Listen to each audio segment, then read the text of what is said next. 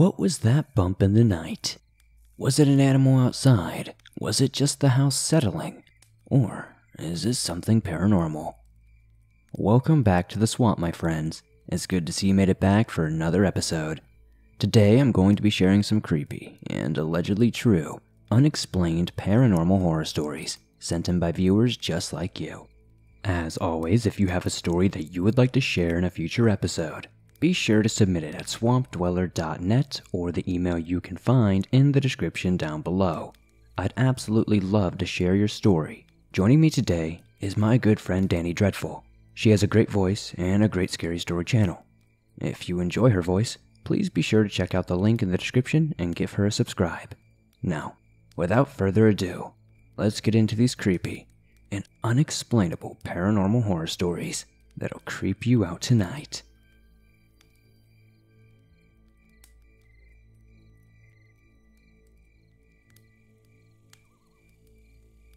Some background information.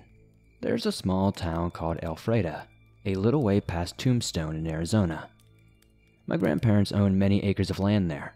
They harvest pecans and own a dozen cows. This land used to be inhabited by Native Americans. My best friend and I love to go out and find arrowheads, small bottles, and other cool things of this kind. When I was somewhere around 15 or so, we went to visit my grandparents. My mom, stepdad, 3 younger siblings, and my best friend Lauren. We got there, said hello, and then everyone went off to do their own thing. Lauren and I decided to go up to the mountain and explore the old caves. We went up our usual way and started looking at the holes that the Indians used to use for grinding food, and the cave paintings. We had only been up there for about 30 minutes before we began to feel uneasy. I felt queasy and sick to my stomach, and started to feel watched. We decided to leave right then and began walking down where we parked our four-wheeler.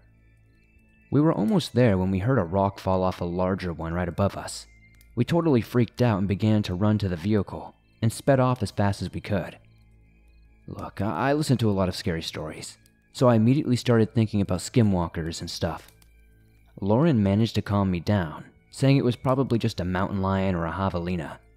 We got home and decided not to tell my parents and just move on, thinking it was probably nothing at all. Later that evening, my family all decided to go to the lake together. The lake was only about 1.5 miles, maybe 2 miles away from our house. You follow a trail that has the orchard on one side and the cow pasture on the other. Once you are about halfway, you must get out and open a gate, so the rest of the trail you're riding on is in the cow pasture. But on your left side, you're riding right up along this fence, and on the other side is just unkept Arizona wilderness. My family was a little bit before me, so I was behind, but they left the keys to the other four-wheeler. I left on my own and started to drive. The first half went off without incident. However, once I got out to open the gate, I heard what sounded like one of our cows making some strange noise. But it wasn't on the right side of the fence. It was on the left side of the fence, and there was something extremely off about it. It sounded more like a robot, I guess. I just listened, and the sound became more of a scream over time. This startled me, and I threw the gate open very quickly and drove through. I had to get out to shut the gate too, and when I did, I heard that same scream again. It sounded like it was only a few feet away from me. Once I got it shut, I turned to the fence, where I heard the noise, and what I saw scared the absolute life out of me. There was this coyote thing standing on the other side of the fence, but it wasn't normal. It's like its lips were missing and exposing sharp teeth that just looked so unnatural. His bones were sticking out of the skin that looked barely draped over its body, and its eyes were pure yellow as if they were glowing. I stumbled backwards and booked it to my vehicle. The thing started climbing the fence and making this terrifying screeching sound. Its bones cracked when it moved, and this horrible smell filled the air, like rotting flesh and rusted metal. I sped to the lake where my family was sitting, laughing and talking. I walked over and took a seat next to my best friend. She immediately knew something was seriously wrong. I didn't tell her about it until we were driving back to the farmhouse together. She seemed to believe me, but I guess I'll never really know. I was so shaken by this that I couldn't sleep at all that night. We left in the morning, and after a few days I felt fine. I still really don't know how I got over it that quickly. It all seemed unreal in a way, like the feeling you get when you realize a nightmare was only a nightmare. But I know this was real, and I am just unaffected by it, I guess. I believe with everything I have that this was a skinwalker encounter. With research and the fact that we were on previous Indian territory, this was the first time I've ever seen one, but it was most definitely not the last. I think this thing is hooked on me now. I don't think there's been a time that I haven't seen it recently.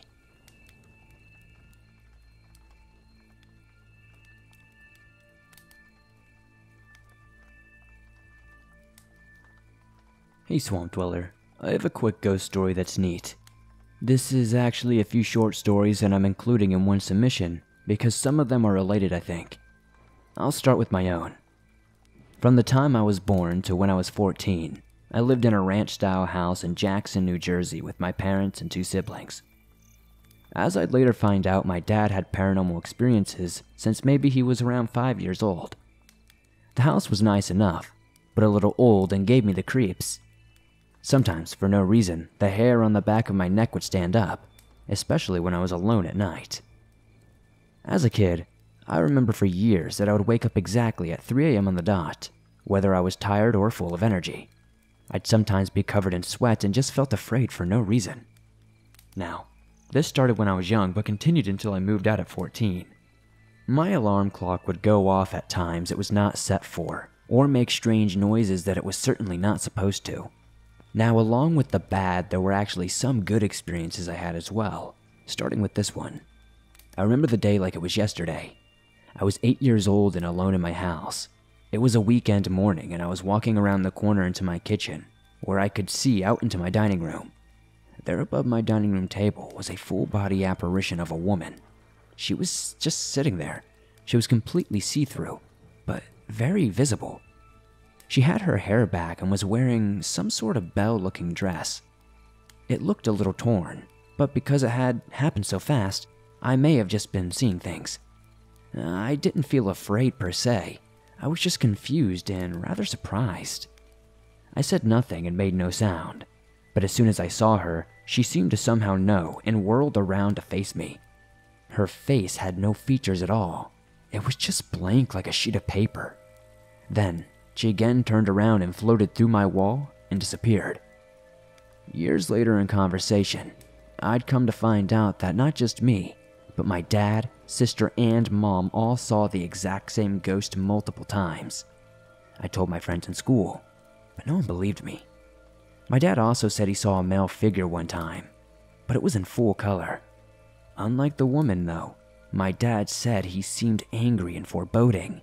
As my dad pulled into the driveway, the figure of the man just faded away like sand in the wind. I have also heard a female voice saying, "Hi," and a few other short interactions, but there's never anybody there. The most interesting story though is my dad's when he was just a kid. I'll be telling it from his perspective, so here it is. I was only 5 years old, laying asleep in bed when I woke up to what sounded like moaning. I listened to the sound for a minute. I was trying to get the courage to investigate. Sneaking out of bed and down the hallway, I quietly walked down the 100-year-old stairs to try to not make any noise. Halfway down the stairs, I peeked through the banister, heart pounding as the moaning continued. Through the short hall and in the dining room, I saw my entire family in age order marching around the table, all moaning this odd sound. I was confused, but when I saw myself, I made eye contact with my own face. It terrified me to the core. I ran back upstairs and into bed. The moaning then stopped, and I never had any experience like that again. It's something I truly cannot explain, and it's hard to really dismiss it as a dream. If anybody has had any experiences like this, we would love to know.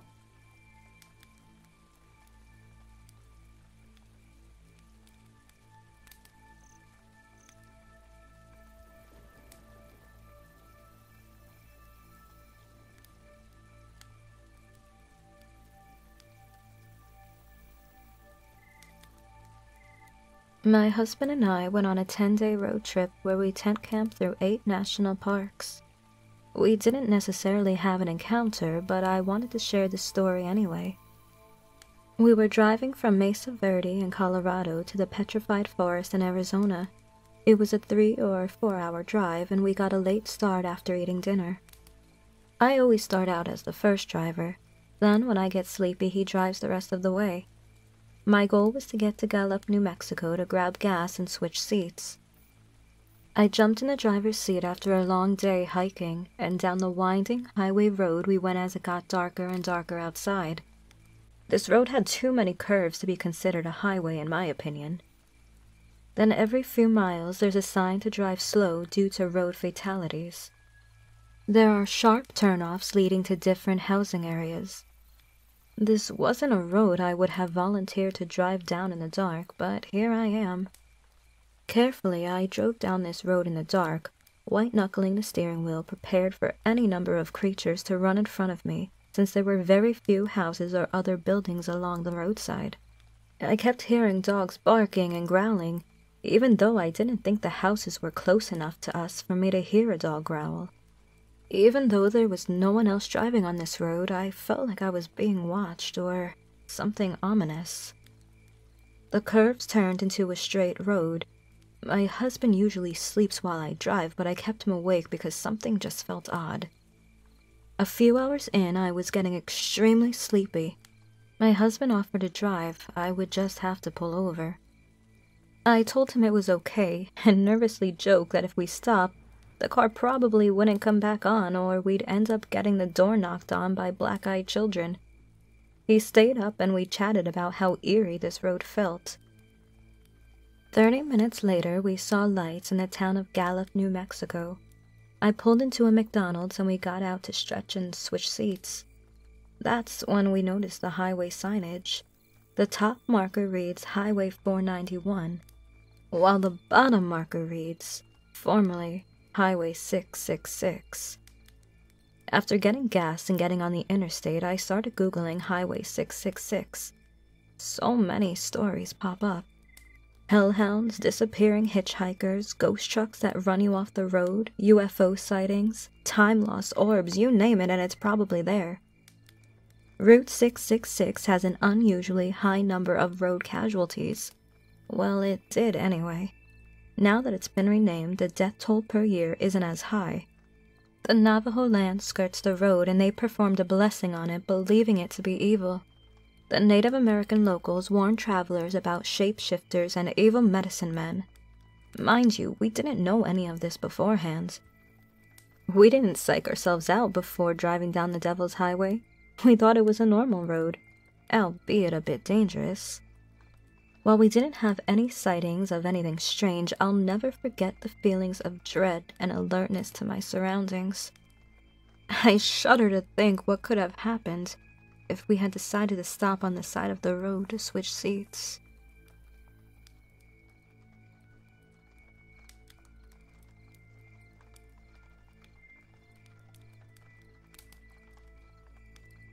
Just a little context so that everyone can be up to speed. You see, my entire family has been sensitive, to one extent or another, when it comes to the paranormal. This is important so that you understand why these accounts happen to a few people, but not others, in the same building and area. Now on to the stories. My parents had purchased an old house in western New York, and had originally planned to make it a place to retire. The house needed a lot of work, since it hadn't been really touched or anything since around 1900. Apparently, one of the previous owners had committed suicide in that house a year or so before we purchased it. From what we were told, he decided to use a shotgun, though they never found a bullet or any bloodstains. Being a 2-bedroom house, most of the bedrooms were upstairs, but some people, namely my sisters, would sleep downstairs if their rooms were not finished yet. I come down one morning and they are all looking very tired. They start to inquire who was walking around upstairs all night. They would constantly hear 3 loud footsteps every half hour or so. When we told them that none of us were awake, they both freaked out. It happened again during that visit a few times, and because of that, one of my sisters would never go back. The other one came with the rest of us next time we went up, and the same thing was happening again. Again, I didn't wake up, though I did have an odd feeling about the house. I couldn't put my finger on it due to the fact that I was so young. I was between the ages of 10 and 12, I think. What I never told anyone is that I had already talked to a priest friend of mine. I used to be an altar server. He told me what needed to be done. So I went through the house myself, blessing every room and praying for what or whoever was there to go be at peace. Now, I don't know if I cleaned the house or just made it quiet, but we didn't have any paranormal actions in that house after that. Before I get to the next one, a little more context is needed. We used to have a cat, even though my father really hates cats, that used to live around the original house I grew up in. As life happens, the cat came to our door one night breathing heavy and not moving correctly. This was the only time we brought it inside and made it comfortable, even with my father present. We all knew what was going to happen, and it passed during the night. Fast forward a few years later, my sister was in high school. Her friends had talked her into becoming a vegan. Of course, since this was pre-internet, no one told her about the detrimental effects of cutting out all your proteins, irons, and aminos.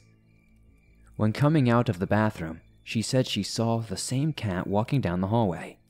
I should mention, this was mainly her cat. That was about 3 seconds before she dropped and had a seizure. Now, she turns out okay, and we would have brushed it off if it weren't for what happened a couple of months later. My father was bush hogging a field, basically mowing on a large scale for those who don't know. It was near the end of the day, and he was about to get off the tractor when he said he saw that same cat right before he dismounted the tractor. What he didn't see was he was about to step and break his ankle. He was the only one home, and cell phones were not common yet. He said he had to almost crawl to get back to the house. This would be bad enough if he didn't hear the coyotes begin to encircle him. Thankfully, he made it back to the house and was able to call someone to drive them to the hospital. So, this makes me wonder if that cat is some sort of guardian spirit, a harbinger of bad things. I don't know. I have a feeling that by the time I find out, I won't be able to post the answer. However, I do keep an eye out for it, and I know that if I do see him, then I better be ready for what's coming. I will say this though, I have been deployed 3 times, and each time I get in an area where things can go bad, I always look around to see if I can see a tabby cat walking around. I know this wasn't the scariest story you have ever gotten, but I can assure you this is all true. Thank you for taking the time to read my accounts. I hope everyone is having a good day here in the swamp.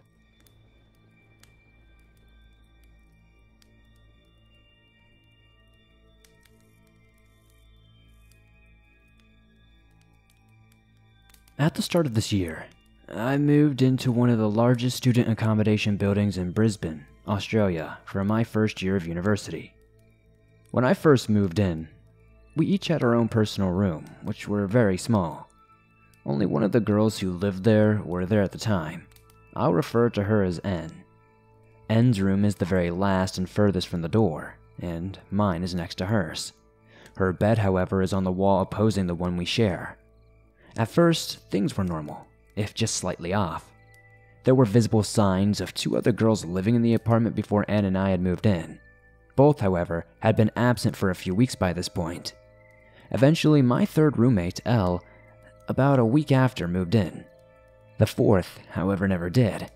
Her stuff remained in the apartment for a few weeks before someone from the building came to do a welfare check. She wasn't in the rooms, and a week after the people arrived to begin taking her stuff out of the apartment, we honestly never knew what happened to her, if something bad happened, or if she simply returned home without telling anyone. However, that isn't the only strange thing that happened in our apartment. When Elle returned, she asked if I had heard any knocking whilst no one was home.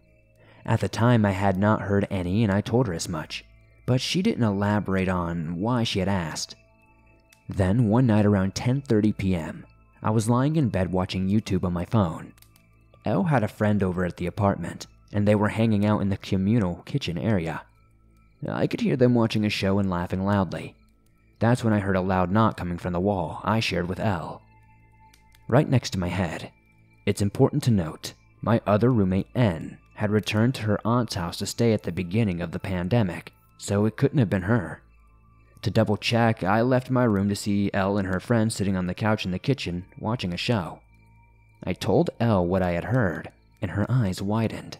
She looked like she had seen a ghost. She then proceeded to explain to me that she heard knocking on her wall one night before Anne or I moved in.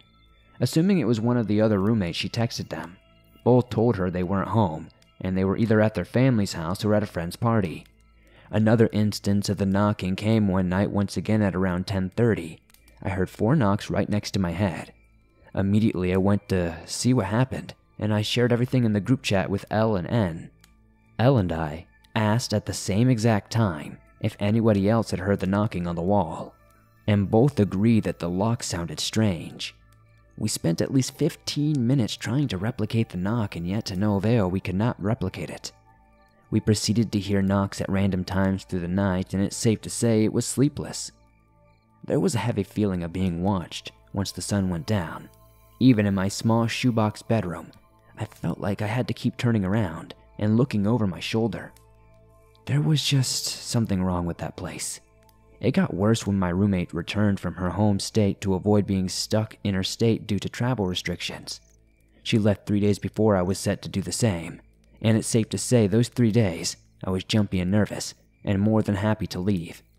I've returned to my home state now, but it's looking like I'll be able to return in June or July, and I'm more than sure I'll have some more stories to send in when I do.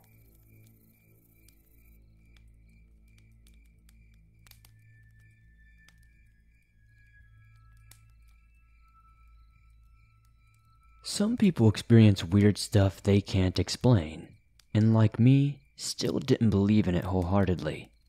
By the way, I am not from the West, so my story may be a little uncommon. But for Asians alike, especially from the South, some will have similar experiences like this.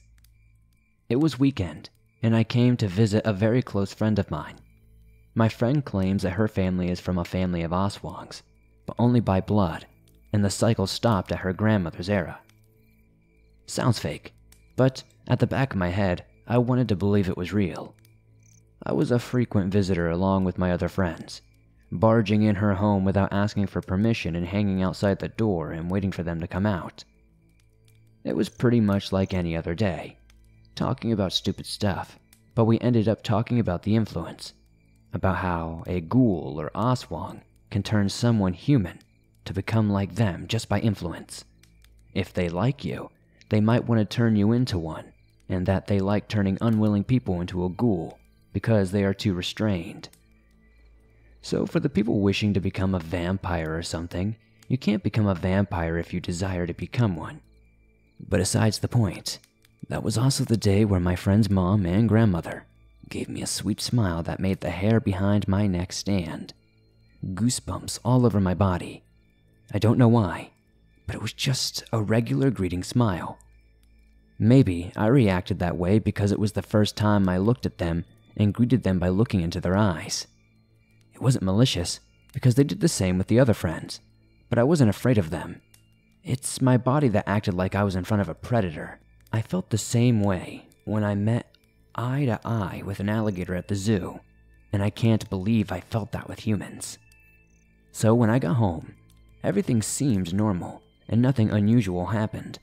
Not until I went to sleep. I dreamt that I was inside my bedroom sitting on the bed and I heard people mumbling from outside the door.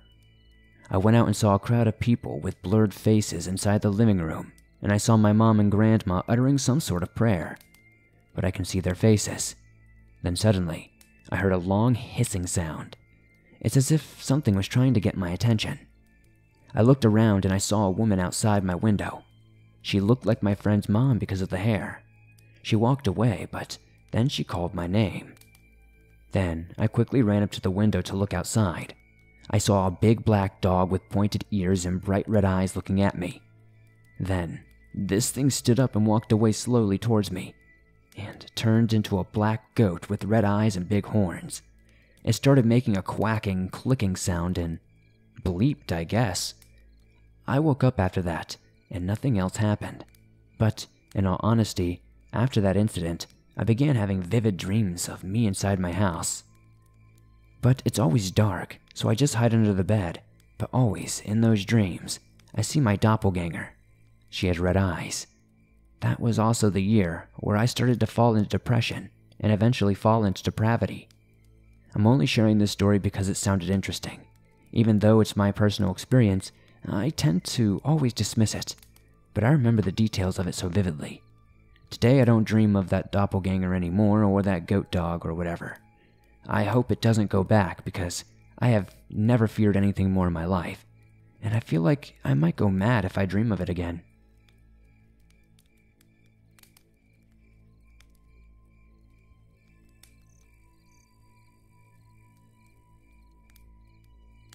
So I was about 7 years old.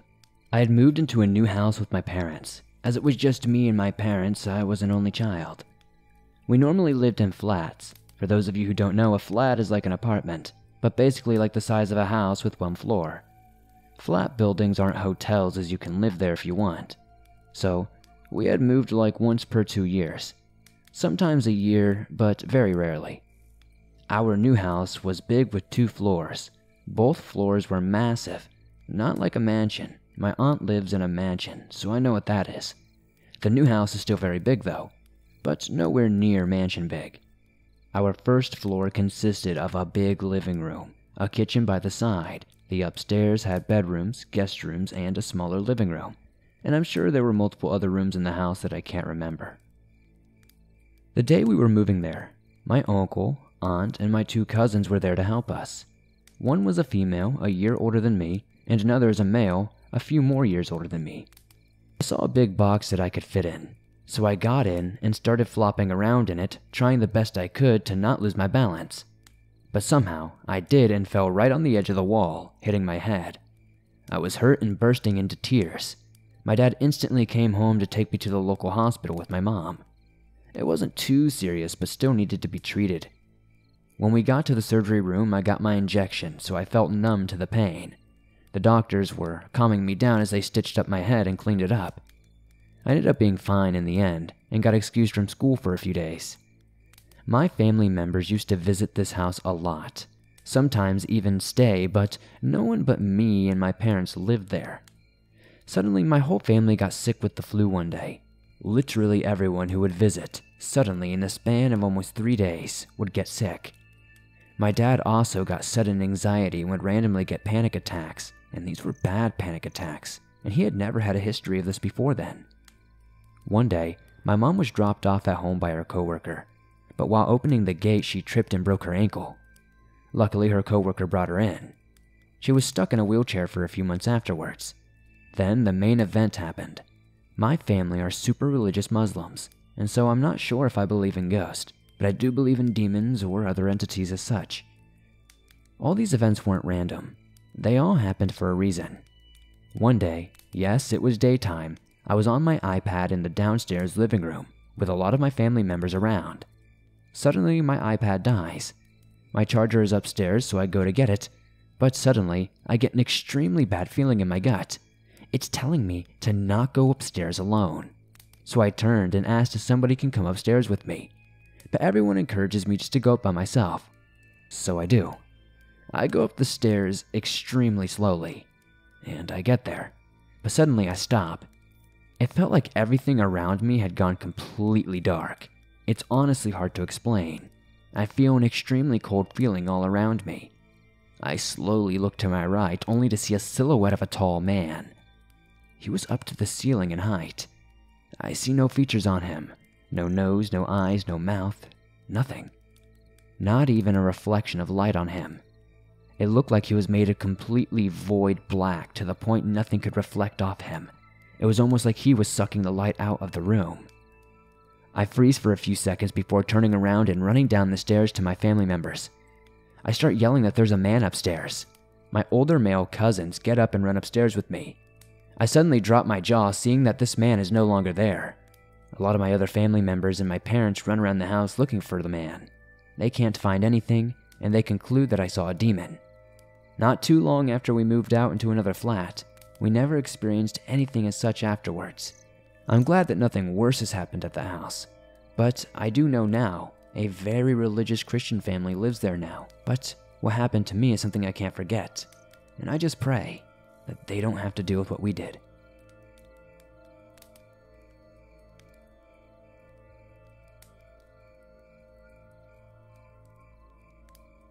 Thanks for listening to these creepy and allegedly true, unexplained horror stories sent in by viewers just like you. As always, if you enjoyed these stories, please be sure to hit that like button as it helps me out a ton. If you're new to the swamp, why not join us? Hit that subscribe button and turn on notifications to never miss a new episode, as I upload them nearly every single day, and all things natural and supernatural. If you have a story that you would like to share in a future episode, whether it's a paranormal encounter or a different type of story, I'd love to see it. Send it in at swampdweller.net or the email you can find in the description down below. Much thanks and appreciation to my friend, Danie Dreadful, who read story number 3 today. If you enjoyed their voice and would like to see more scary stories from them, be sure to check out the link in the description and subscribe to their channel. If you're on the go and don't have YouTube Premium but still want to listen to your favorite Swamp Dweller scary stories no matter where you are, you can download them absolutely free from Apple Podcast, Spotify, Stitcher Radio, and pretty much everywhere else you find your favorite podcast online. It would also be incredibly helpful if you could give us a 5-star rating on Apple Podcast and other podcast platforms. It truly helps us grow over there. If you would like to support the swamp outside of hitting that like button, subscribing, and potentially giving us a 5-star rating on podcast platforms, maybe check out the merch store. I've got t-shirts, hoodies, face masks, and more. I'd love to see you guys wearing some cool swamp threads. Be sure to join me on Instagram, Facebook, and Twitter, and I'll see you all soon with another creepy video.